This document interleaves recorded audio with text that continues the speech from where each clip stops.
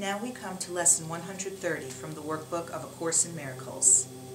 Lesson 130.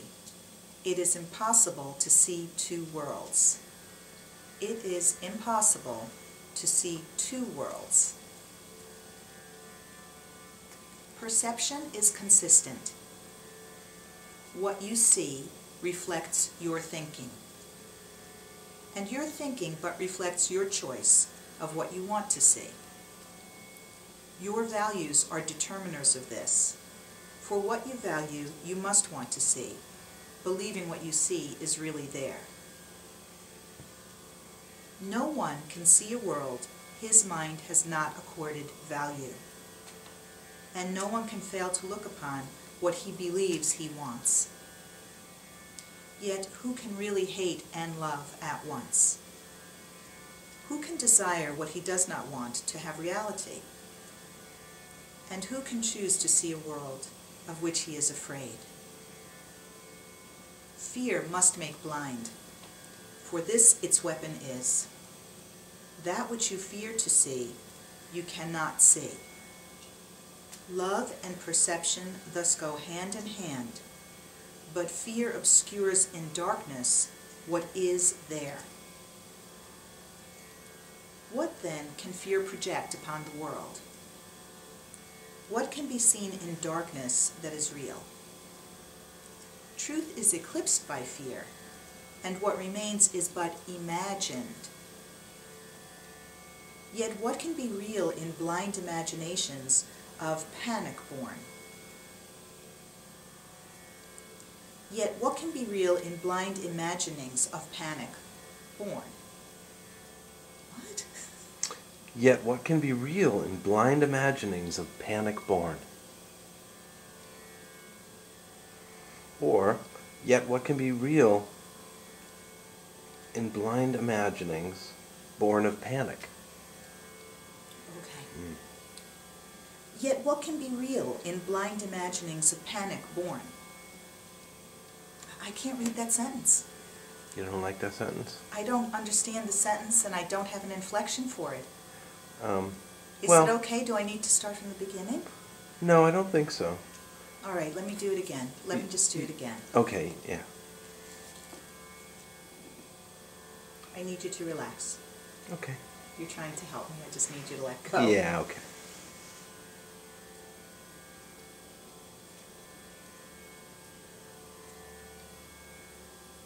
Yet what can be real in blind imaginings of panic born?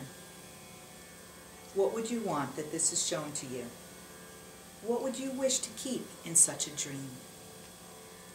Fear has made everything you think you see. All separation, all distinctions, and the multitude of differences you believe make up the world. They are not there. Love's enemy has made them up. Yet love can have no enemy, and so they have no cause, no being, and no consequence. They can be valued, but remain unreal. They can be sought, but they cannot be found.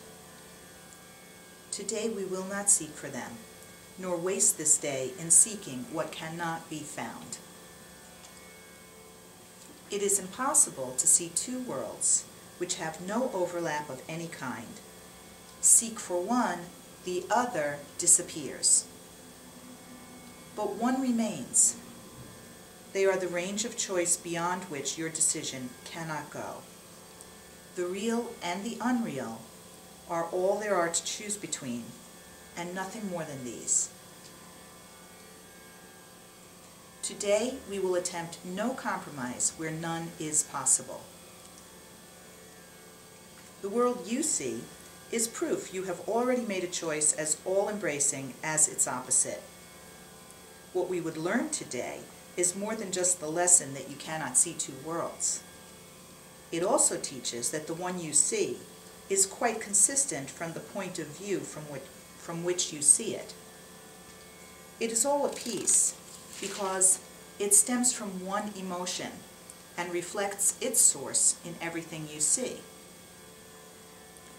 6 times today, In thanks and gratitude, we gladly give 5 minutes to the thought that ends all compromise and doubt, and go beyond them all as one. We will not make 1,000 meaningless distinctions, nor attempt to bring with us a little part of unreality, as we devote our minds to finding only what is real. Begin your searching for the other world by asking for a strength beyond your own and recognizing what it is you seek. You do not want illusions. And you come to these 5 minutes emptying your hands of all the petty treasures of this world. You wait for God to help you as you say, "It is impossible to see 2 worlds. Let me accept the strength God offers me and see no value in this world, that I may find my freedom and deliverance." God will be there, for you have called upon the great unfailing power which will take this giant step with you in gratitude. Nor will you fail to see His thanks expressed in tangible perception and in truth. You will not doubt what you will look upon, for though it is perception, it is not the kind of seeing that your eyes alone have ever seen before. And you will know God's strength upheld you as you make this choice. Dismiss temptation easily today whenever it arises, merely by remembering the limits of your choice. The unreal or the real, the false or true, is what you see and only what you see. Perception is consistent with your choice, and hell or heaven comes to you as one. Accept a little part of hell as real, and you have damned your eyes and cursed your sight, and what you will behold is hell indeed. Yet the release of heaven still remains within your range of choice, to take the place of everything that hell would show to you. All you need say to any part of hell, whatever form it takes, is simply this: "It is impossible to see 2 worlds. I seek my freedom and deliverance, and this is not a part of what I want."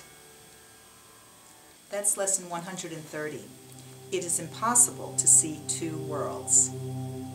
If you'd like to read my commentary on the workbook this year, go to amytorresasem.com and click on Amy's blog. Namaste.